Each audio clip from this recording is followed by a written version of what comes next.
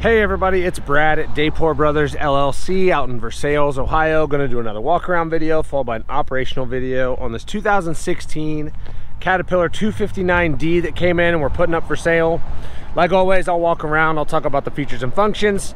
I'll get up close to everything, show you everything that I see, tell you everything that I know, then we'll fire it up, kind of run it through its paces. Show you what little bit of play it has up in the pin, show you the hydraulics are strong, let you hear the engine.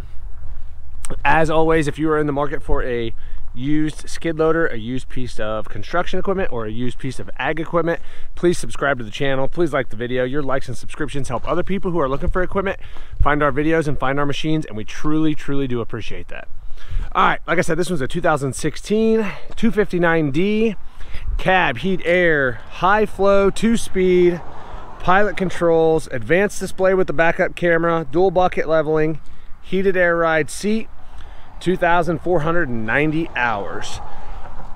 When we fire it up here in a little bit and get into the operational video, I'll show you there's a little bit of play up here in these front pins. Not awful, but there's definitely some play.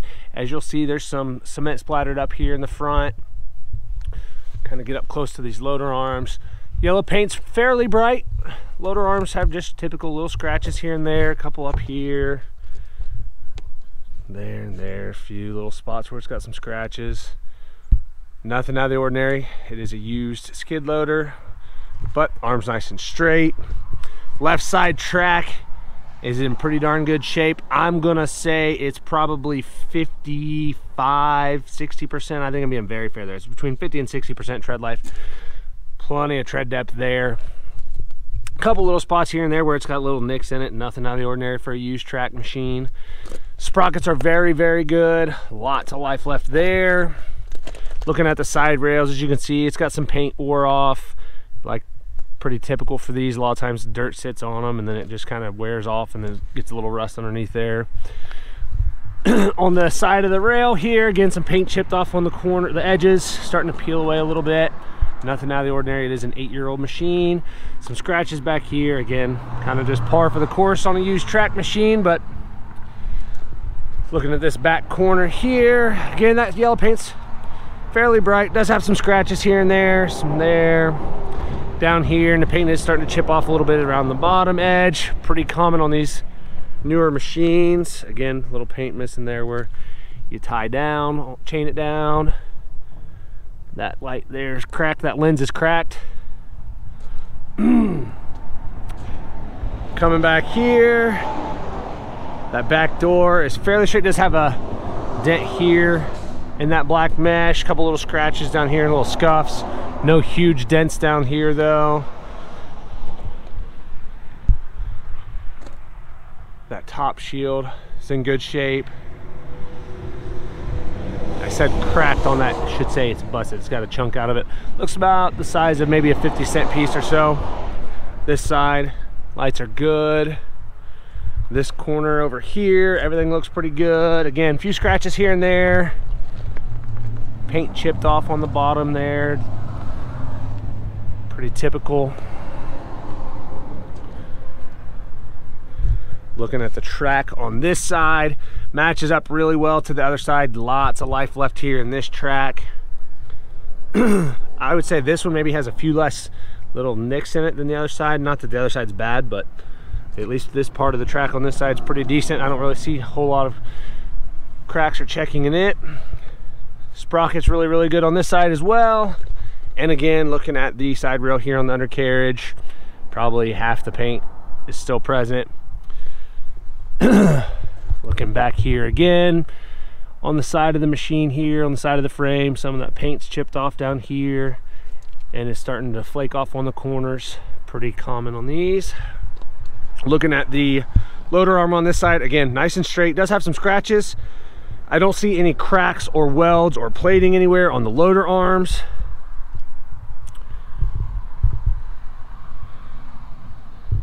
Like I said, there's some cement splatter up here. Does look like the little ears busted off this on this pin. They have a big ear that comes around. It's still behind the bolt and everything, but normally there's a little piece of the ear that sticks out on this side. Looks like that's broken off. Looks like a fairly new light duty bucket. No bows or any in that bucket though. No big dents or dings in that. We'll go back and take a look in the engine compartment.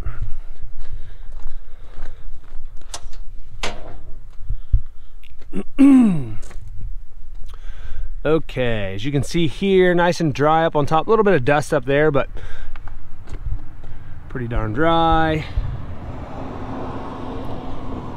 I don't see any oil or diesel running down the side of the machine anywhere. It's kind of hard to get in there any farther with this camera setup, but side of the block seems like everything's nice and dry there.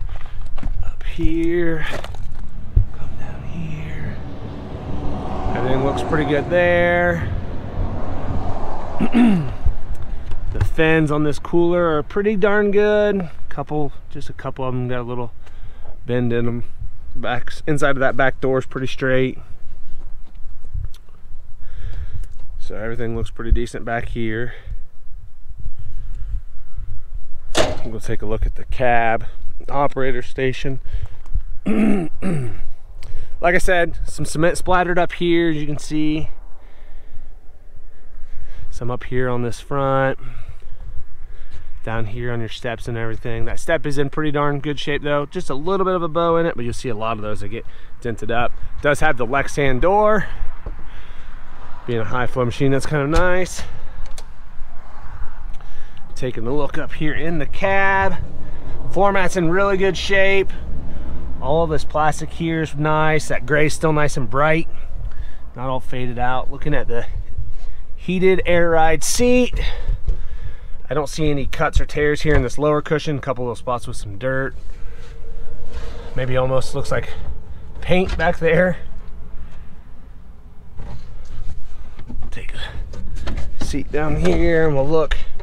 The left side joystick, as you can see, some of that rubber is starting to peel off up top here. All the toggle buttons are in good shape. That one's in good shape. The rubber boot down here, the protective boot down at the bottom is in decent shape. Come over here and take a look at this side.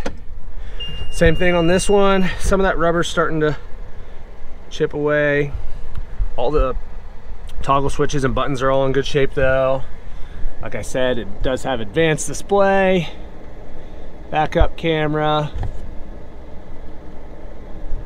2491 on the hours. All the plastic up here, all the buttons and everything, all that is in really good shape. Not all faded out or busted up. Same thing over here. Everything looks pretty darn good there. HVAC controls. AC is blown cold at the time of this video. I don't see any cracks down here where these, or welds, where these two cylinders come up here. Everything looks pretty good there.